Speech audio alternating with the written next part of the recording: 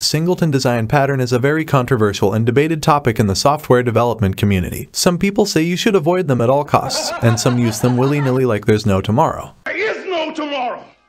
What is Singleton? Singleton is a creational design pattern that ensures that a class has only one instance, and also provides a global point of access to it. The Singleton pattern solves two problems at the same time.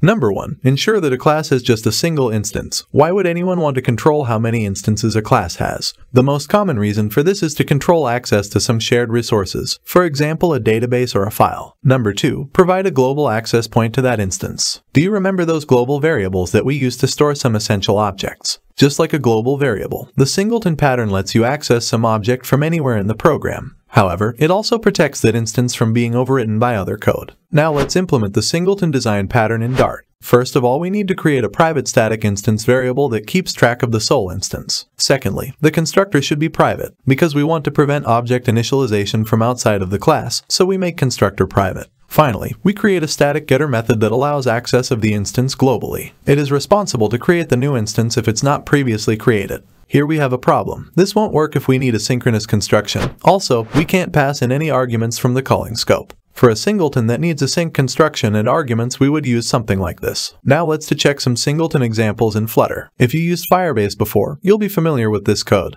That can be used to sign in when a button is pressed. The Singleton pattern is used by all the Firebase plugins, and the only way to call their methods is with the instance getter. One of the very important examples where we must use the Singleton pattern is in initializing the database. In the whole program, we should initialize our database only once, because if we do an operation on the database whenever we want and initialize it every time, it will cause a severe decrease in the performance of the program and the program will be in trouble. And make sure hit the subscribe button to get the next video.